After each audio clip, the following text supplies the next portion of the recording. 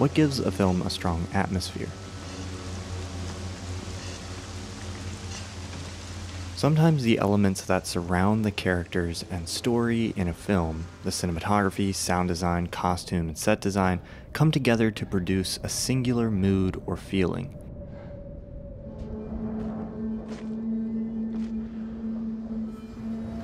And when a film has a mood or feeling that's consistent throughout, a mood that is unique from what we generally experience in everyday life, we often say that film has atmosphere.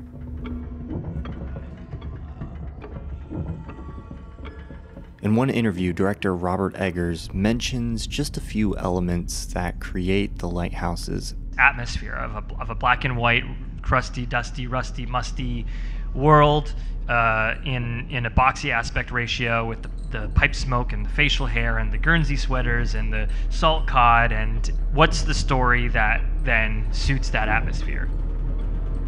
Should pale death with treble dread make the ocean caves our bed, God, who hears the surges roll, deign to save our suppliant soul. To 4 weeks. For Eggers, the atmosphere is the foundation that his stories grow out of, and many of his very specific controlled creative decisions are in service of creating that atmosphere. A film's atmosphere as a whole is complex and difficult to label, but we can seek to understand what it is and how it's created by looking at some of the individual elements of the lighthouse that help create that atmosphere. This video is made possible by NordVPN. Go to nordvpn.com/ThomasFlight for 70% off a 3-year plan.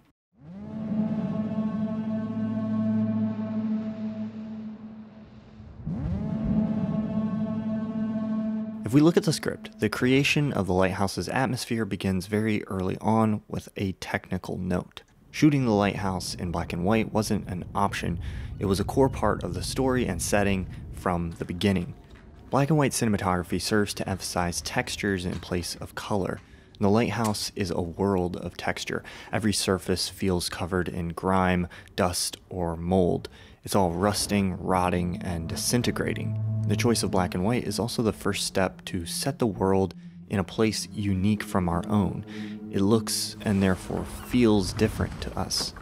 Black and white cinematography even makes clear skies feel gray and oppressive. When looking at behind-the-scenes footage for the Lighthouse, it strikes me just how strange seeing these characters and this world in color feels, starkly illustrating just how vital black and white is to the feeling of the film. Just below this is a second technical note. The aspect ratio of 1.19 to 1 is the middle ground between a perfectly square frame and the 4:3 silent film ratio.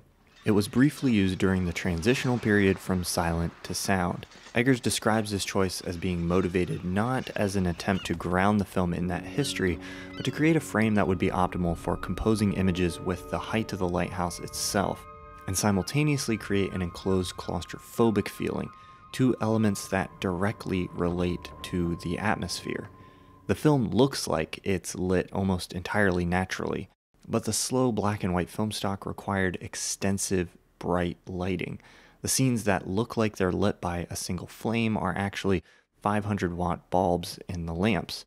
It's almost as if these men are lit by the piercing, harsh light of a lighthouse, cutting through the darkness. There are more technical details in how this film was shot than I could lay out in this video, like the choice to shoot on lenses that are almost a century old, giving many shots the very specific texture where the image is out of focus, and vignetting at the edges of the frame. But the key to notice here is that no aspect of the cinematography was arbitrary. Each decision was made to serve the atmosphere Eggers was trying to create.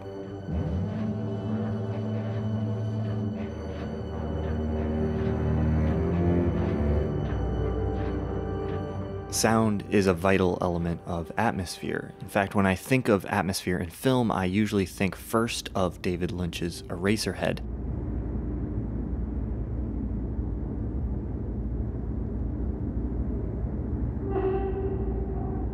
And the way sound design creates an entire world surrounding the characters in that film.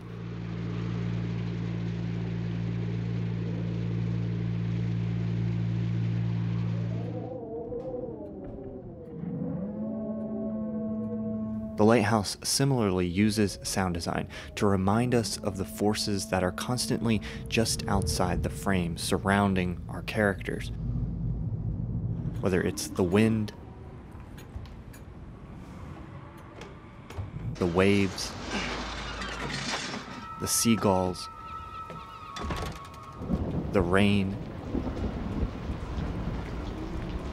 something more sinister and mysterious, or the foghorn.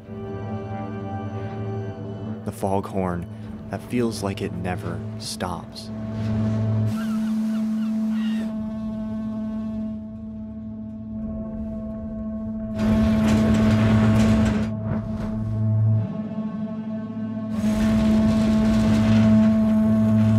You get the feeling that the foghorn alone could drive these men to madness. Might even drive the audience to madness.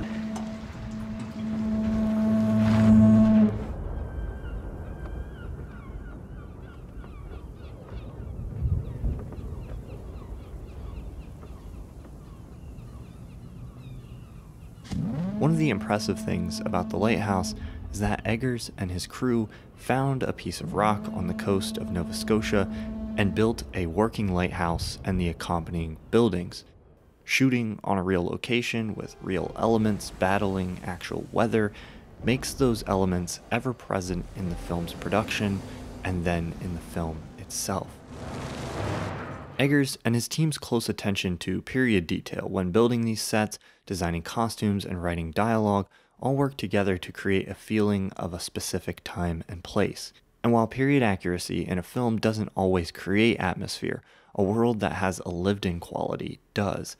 That quality extends the world of the film beyond its running time, creating an atmosphere that feels like it exists outside of our characters in the moment the story is happening, as if it haunts this place long before they show up and after the story ends.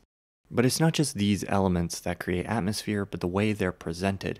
If we return to the script, we can see how deliberately elements of the atmosphere are introduced, a few at a time, placing emphasis on each part of the atmosphere as it assembles. We hear the foghorn before we see anything, and the first thing we see is fog. The mechanical chugging of the ship might as well be the engine in the foghorn room. We see and hear waves. All elements that establish the atmosphere before we even see the characters or the actual lighthouse.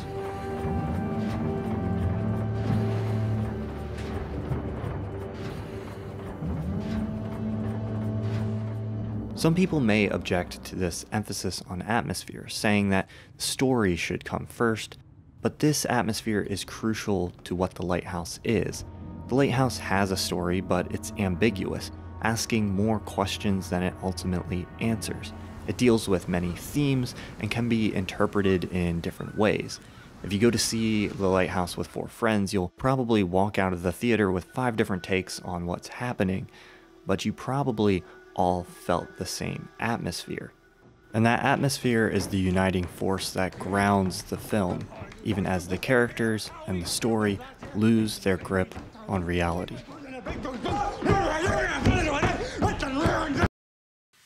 This video is sponsored by NordVPN. NordVPN is my personal choice in VPN. A VPN is a great tool for taking back control of your privacy and security online. Increasingly these days, content on the internet is divided or excluded based on geographic location. With NordVPN, you can choose from any of their thousands of super fast servers in over 60 countries, and it makes it look like you're visiting a website from the location you choose. It's a great way to get access to content in other countries when you need to, or get around firewalls that might be censoring things, giving you a way to take back a little bit more control of your internet use. When you go to nordvpn.com/thomasflight, you'll get 70% off a 3-year plan. That means your monthly cost will only be $3.49. Use code ThomasFlight at checkout or go to nordvpn.com/thomasflight to get 70% off a 3-year plan plus an entire month for free.